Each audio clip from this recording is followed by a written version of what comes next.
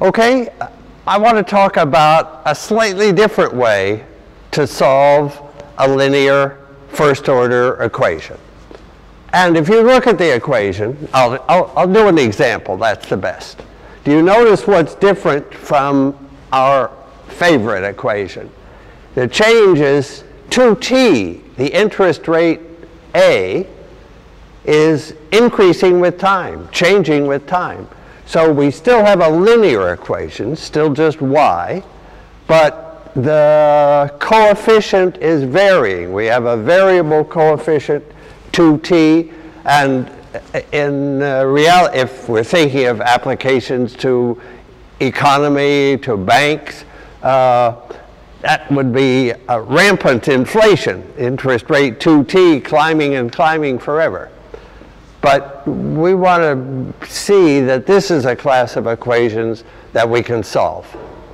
Okay, and the new method is called an integrating factor. It's a magic factor that makes the equation simple. So that's another nice way to solve all the problems that we've dealt with so far, plus this new one. So what is this factor? Well, for this 2t problem, the right factor is e to the minus t squared. And why is that the right factor? This is the factor that I'm going to multiply the equation by and make it simple. The reason that's the right choice is that the derivative of this, you remember how to take the derivative by the chain rule. The derivative will be the same e to the minus t squared, the same I, times the derivative of the exponent, and the derivative of that exponent is minus 2t.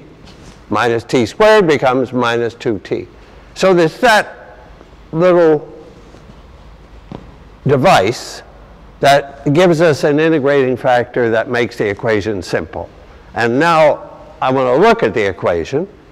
What I want to look at is the derivative of I times y. Instead of just dy dt, let me look at the derivative of I times y. So I have a product here. Got to use the product rule. So that will be I. So I dy dt. But, okay, dy dt is, we can take dy dt from the equation, I times 2t y plus q of t. So that's, and now I have to add on dy dt y. Good. So it's the product rule I times the derivative of y plus the derivative of I times y. But now look, dy dt we know is minus 2ti. So that dy dt, now I'm using the key fact about I, that's minus 2ti y. Look, minus 2ti y cancels 2ti y.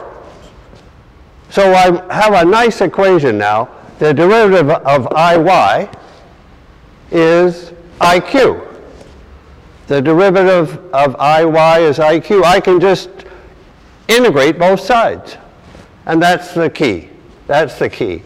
If I integrate the left-hand side, so I'll just move this up, integrate the derivative. Of course, the integral of the derivative is the function at time t, iy at time t, minus iy at time 0.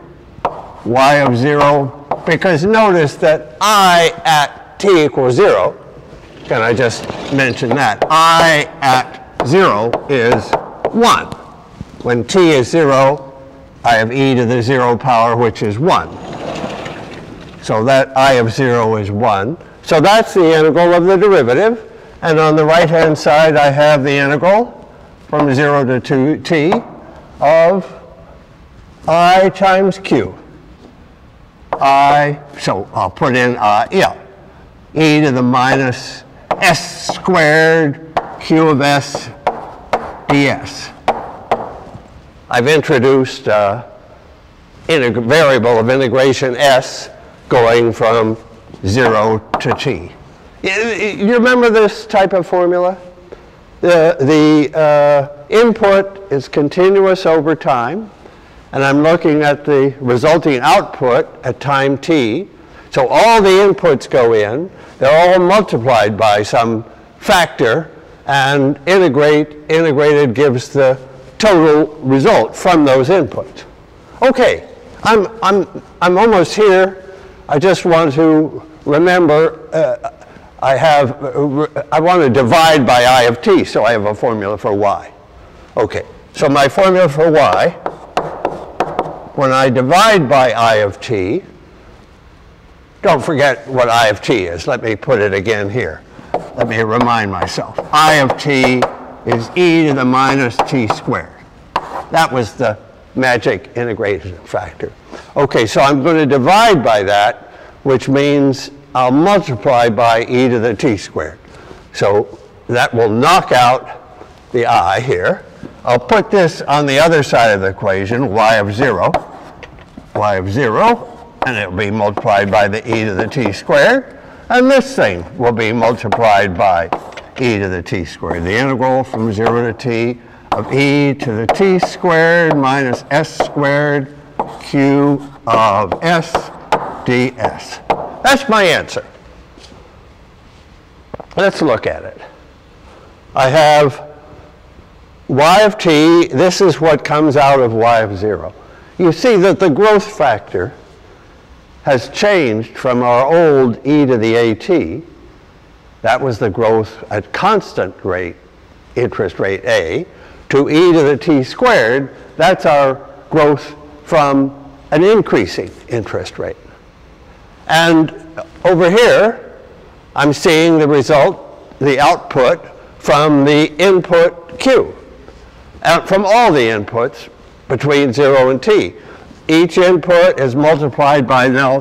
That factor is the growth not from 0 to t. This is the growth from 0 to t. This is the growth from s to t, because the input went in at time s, and it had the shorter time, t minus s, to grow. So that's the formula for the answer.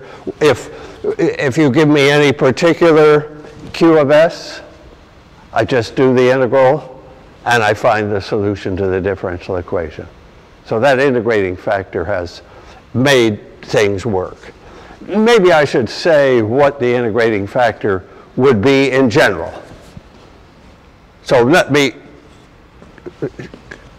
pay a moment to see that this was an example. This was an example with a of t equal to 2t. What's the general integrating factor? We always want the integrating factor to, so we always want the integrating factor, our construction rule is that it should give us, the derivative should be minus a of t times I itself. That's how we chose the e to the minus t squared when a of t was 2t. Now I want to give the general rule. The rule for the integrating factor is the solution to that equation. The solution to that equation is giving us the e to the t squared in the example. This was the example, but now I want a formula just to close off the entire case of varying interest rate. I want to find the solution to that equation. And it is, so here's the integrating factor. It's e to the minus, because of that minus sign. Now I'm wanting a to come down when I take a derivative. So what I'll put up here, the integral of a of t dt, say from 0 to t. Now, let me just do again this example, just to see. I have e to the minus the integral of 2t, which is e to the minus t squared. That's how I get t squared as the right choice for our example. And the general rule is there, that's the integrating factor. And finally, if a is a constant, which is the most common case, the only case we've had until this video, if a is a constant, then the integral of a from 0 to t is just a times t. So number 0 example would be e to the minus a t. That would be the correct integrating factor if we had constant a. And I'll create some examples, some problems, just to go through the steps in that best case of all with constant integrating factor. But now we can solve it with a varying interest rate. Good. Thank you.